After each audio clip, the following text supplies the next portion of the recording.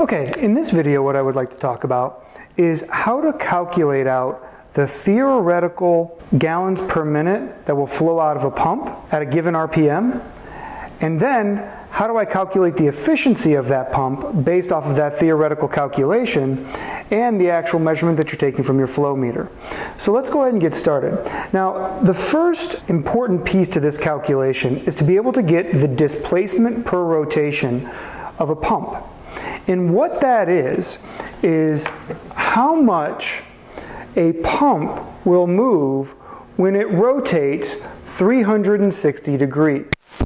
Now, each pump has this value assigned to it. Each fixed pump has this value assigned to it, and that's in the user manual. So what you would need to do is take the model number, go to the manual, and then figure out what that is, and that would be a given value. Okay, so let's say we've done that and we've gone and we've figured out the displacement for the pump that is in our system is 2.45 inches cubed, and that is per rotation. Okay, so every time it spins 360 degrees, the pump should move 2.45 cubic inches of oil. Okay, then the next thing we have to do is to figure out how fast is the pump going to be moving. This is always a question. Well, why don't the manufacturers just tell you what the gallons per minute is? Well, the thing is, the manufacturer probably doesn't know or might not know how fast this electric motor is going to be spinning. So now I went ahead and snapped a picture of a nameplate, which is up here. And as you can see, we're going to assume that this motor is rotating at 1,725 rotations per minute. Okay?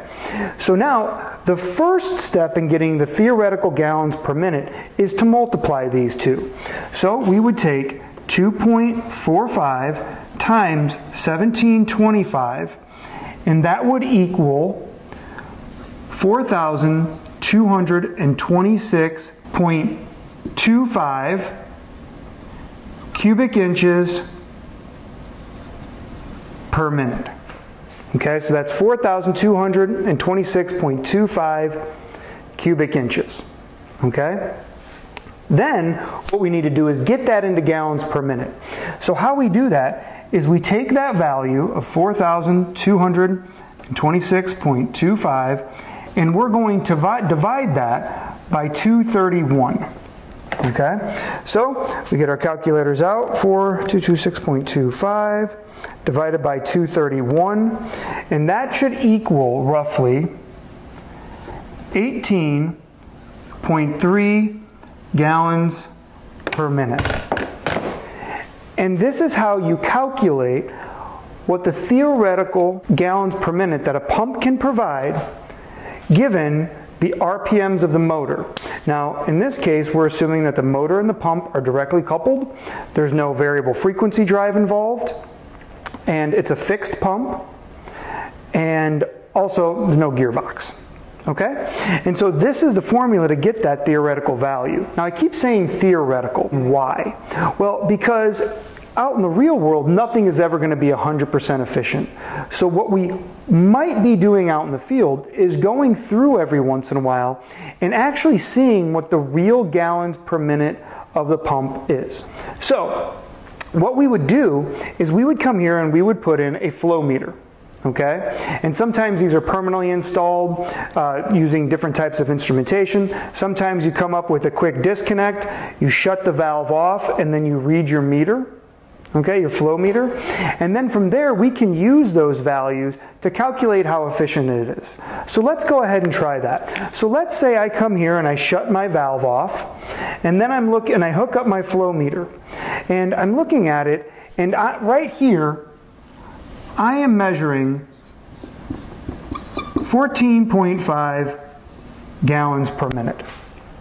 Now, that's roughly 4 gallons less than what I calculated out my pump should be giving me at this given RPM. So how efficient is it?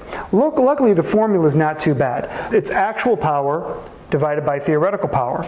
So in this case, I would take 14.5 divided by 18.3.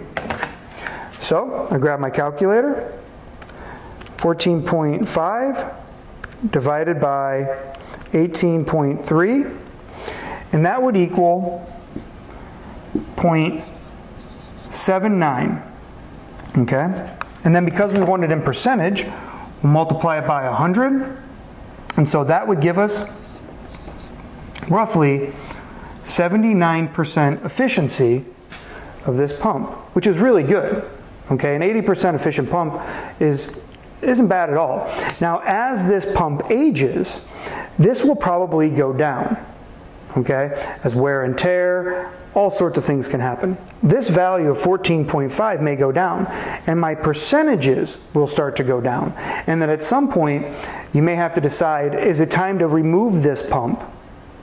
Okay, because it's not giving me the efficiency that I want, and send it out for repair and replace it with a new one. Okay, so I hope this helped you understand a little bit of the math behind the hydraulic pump, and hope you enjoyed the video. Thanks.